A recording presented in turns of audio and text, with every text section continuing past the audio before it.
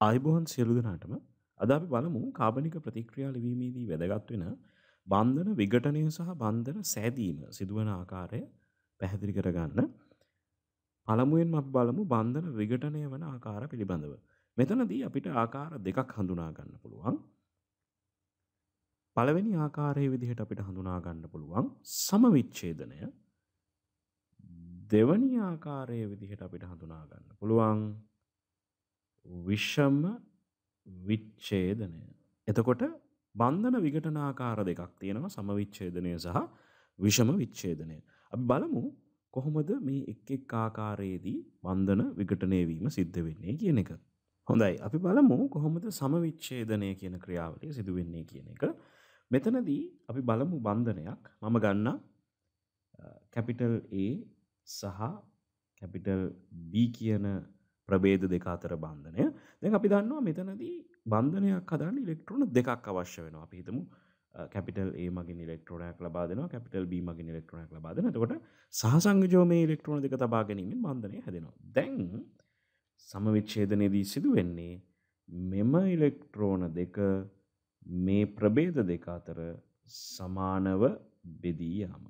එතකොට මෙයාට අයිති ඉලෙක්ට්‍රෝනය මෙයාට ලැබෙනවා, මෙයාට අයිති ඉලෙක්ට්‍රෝනය මෙයාට ලැබෙනවා. දැන් අපි බැලුවොත් එහෙම අපි ලිව්වොත් ප්‍රතික්‍රියාව මෙතනදී කැපිටල් A සහ කැපිටල් B කියන ප්‍රභේද දෙක ලැබෙනවා. දැන් අපි මෙන්න මේ සමවිච්ඡේදනයෙන් හැදෙන පළවලට කියනවා මුක්ත ඛණ්ඩක කියලා. මේගොල්ලන්ට අපි දෙන නම තමයි මුක්ත ඛණ්ඩක. එහෙනම් මුක්ත ඛණ්ඩකයක් හැදෙන්න නම් බන්ධනය සමවිච්ඡේදනයට ලක් වෙන්න ඕනේ. අපි ඉදිරියේදී කතා කරන ප්‍රතික්‍රියා කීපයක් අපිට හමු වෙනවා සමවිච්ඡේදනය සිදුවන ප්‍රතික්‍රියා. අපි ඒ අවස්ථාවවලදී ඒවා ගැන සාකච්ඡා කරමු. හොඳයි. දැන් අපි බලමු විෂම විච්ඡේදනය කියන්නේ මොකක්ද කියන එක. මෙතන නම දැක්කහම අපිට තේරෙනවා මොකක්ද මේ විෂම විච්ඡේදනය කියන්නේ කියලා. ඒතකොට සමවිච්ඡේදනයේදී සමානව විඝටනය වුණා නම් විෂම විච්ඡේදනයේදී විෂමව විඝටනය විය යුතුයි. අපි ගමු මෙතනත් A සහ B කියන බන්ධනය. දැන් මෙතනදී ඉලෙක්ට්‍රෝන දෙක විෂමව විච්ඡේදනය වෙනවා. ඒ කියන්නේ අපි මේක ඇඳලා දක්වන්න ඕනේ. මෙන්න මේ කියන විදිහට අපි හිතමු A කියන පරමාණුව පැත්තට ඉලෙක්ට්‍රෝන යුගලය ගමන් කරා. එහෙනම් දැන් අපිට බලන්න පුළුවන් මෙතනදී හැදෙන ප්‍රභේදයන් අපි හිතමු A. එතකොට A මතට ඉලෙක්ට්‍රෝන යුගලයක් එකතු වුණා. එහෙනම් මේ විදිහේ ප්‍රභේදයක් හැදෙන්න ඕනේ. ඒ වගේම B වල ඉලෙක්ට්‍රෝන ඌනතාවයක් ඇති වෙනවා. එහෙනම් මෙවැනි ප්‍රභේදයක් ඇති වෙනවා. දැන් ඇත්තටම විෂම විච්ඡේදනයේදී ඔයගලන්ට පේනවා මේ අයනික ප්‍රභේදයන් හටගෙන තියෙනවා. දැන් ඊළඟට ඔයගොල්ලන් බැලුවොත් කොහොමද මේ ඊතලයේ කොයි පැත්තටද ගමන් කරන්නේ? නැත්නම් බන්ධන විඝටනය සිද්ධ වෙන්නේ කොහොමද? එතකොට අපි බලන්න ඕනේ විද්‍යුත් ඍණතාව වෙනස. දැන් විද්‍යුත් ඍණතාව වෙනස වැඩි කෙනාගේ පැත්තට ඉලෙක්ට්‍රෝන වලාව ඇදිලා යන්න තියෙන හැකියාව වැඩි. එහෙනම් මේ බන්ධනයේ විඝටනය වෙන්නේ විද්‍යුත් ඍණතාවයේ වැඩි පරමාණු පැත්තට. එහෙනම් දැන් මෙතනදී හැදෙනවා ඊළඟට අයනික ප්‍රභේදයන් දෙකක්. මේ අයනික ප්‍රභේදයන්ට අපි විශේෂ නම් භාවිතා කරනවා.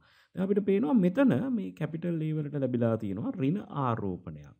ඒ කියන්නේ මෙයා ඍණ නම් ඍණාරෝපණ වැඩි කැමැත්තක් දක්වන්නේ ධනාරෝපණ වලට. දැන් පරමාණුවක් ගත්තොත් ධනාරෝපණය තියෙන්නේ න්‍යෂ්ටියේ. එහෙනම් මේ ඍණාරෝපිත ප්‍රභේදයට අපි නමක් දෙනවා නියුක්ලියෝෆයිල කියලා. ඒගොල්ලන් හඳුන්වනවා මෙන්න මේ කියන සංකේතය භාවිතා කරලා නියුක්ලියෝෆයිලය. ඊළඟට මේ ධනාරෝපිත ප්‍රභේද වැඩි කැමැත්තක් දක්වන්නේ ඍණාරෝපිත ප්‍රභේදවලට. ඒතර පරමාණුවක් තුළ ඍණාරෝපණ තියෙන ඉලෙක්ට්‍රෝනවල.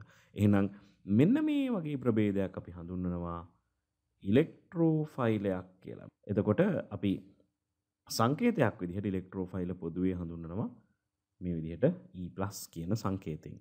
දැන් එහෙනම් ඔයගලන්ට පැහැදිලි වෙන්න ඕනේ මේ විෂම විච්ඡේදනය සහ සම විච්ඡේදනය කියන්නේ මොකක්ද කියන එක. එතකොට ඊළඟ කාරණේ තමයි මේ විෂම විච්ඡේදනයේදී අපි අනිවාර්යයෙන්ම පූර්ණ E හිසක් ඇඳලා පෙන්විය යුතුයි. ඔයගලන්ට මතකයි නම් සම විච්ඡේදනයේදී අපි ඇඳේ අර්ධ E හිසක්. ඒක අපි අඳින්න ඕනේ හැම වෙලේම මේ විදිහට. ඒ කියන්නේ සම විච්ඡේදනයේදී අනිවාර්යයෙන්ම අර්ධ E හිසක් ඕගොල්ලන් ඇඳලා පෙන්වන්න ඕනේ. හොඳයි. ඊළඟට අපි බලමු දැන් බන්ධන හැදෙන්නේ කොහොමද කියන එක. දැන් බන්ධන විඝටනය ගැන අපි කතා කරා. ඊළඟට බලමු බන්ධන හැදෙන්නේ කොහොමද කියන එක. හොඳයි. දැන් බන්ධන සෑදීම කියන ක්‍රියාවලිය සිද්ධ වෙන්න ඕනේ බන්ධන විඝටනයේ විලෝමයේ විදිහට. එහෙනම් අපි ගත්තොත් දැන් සම විච්ඡේදනයෙන් හැදුනා අපි දැක්කා මුක්ත කාණ්ඩක සමවිච්ඡේදණයෙන් හැදෙනවා මුක්ත කාණ්ඩක. එහෙනම් අපිට මුක්ත කාණ්ඩක මගින් බන්ධන සෑදීම මේ විදිහට ඇඳලා පෙන්වන්න පුළුවන්. මේ ඊතලය මේ විදිහට දක්වන්න ඕනේ. ඒ වගේම මෙයා මේ විදිහට ඊතලය ඇඳලා දක්වන්න පුළුවන්. මේක උඩින් අඳින්න පුළුවන් ගැටලුවක් නැහැ.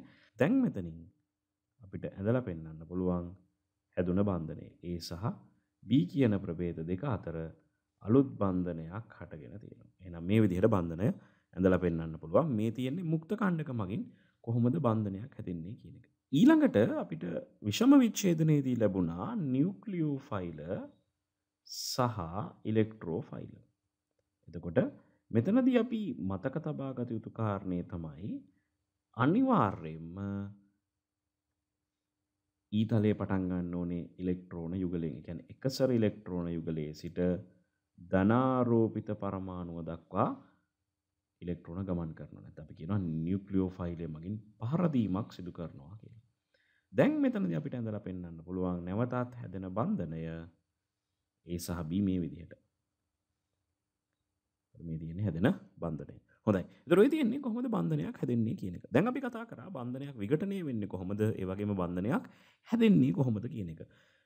දැන් මේ කියන ක්‍රියාවලි දෙකම අපිට වැදගත් වෙනවා යාන්ත්‍රණයක් ලිවීමේදී. මොකද යාන්ත්‍රණයක් කියන්නේ බන්ධන විඝටනය වෙන්නේ කොහොමද? බන්ධන හැදෙන්නේ කොහොමද කියන එක පිළිබඳව සවිස්තරාත්මක විස්තර කිරීම. එහෙනම් මේ කියන ක්‍රියාවලිය අපිට වැදගත් වෙනවා යාන්ත්‍රණයක් ඉදිරිපත් කරන්න. එතකොට මම බලාපොරොත්තු වෙනවා ඊළඟ පාඩමේ සිට යාන්ත්‍රණ පිළිබඳව කතා කරන්න. මම හිතනවා මේ බන්ධන විඝටනය සහ බන්ධන සෑදීම් පිළිබඳව ඔයගලන්ට යම් අදහසක් යම් අවබෝධයක් ලැබෙන්න ඇති කියලා. තවත් මෙවැනිම පාඩමකින් අපි හමු වෙමු. ස්තුතියි.